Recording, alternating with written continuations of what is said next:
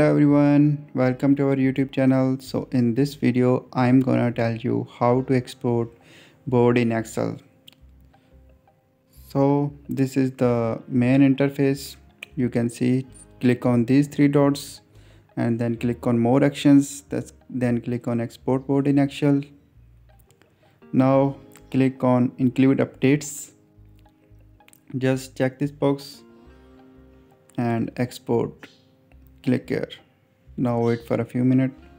Your export is ready. Now it's downloaded. Just open it. Now you can see this is exported in Excel. Now you can check all the details have same on board and now in Excel. You can also edit all these options in Excel according to your choice.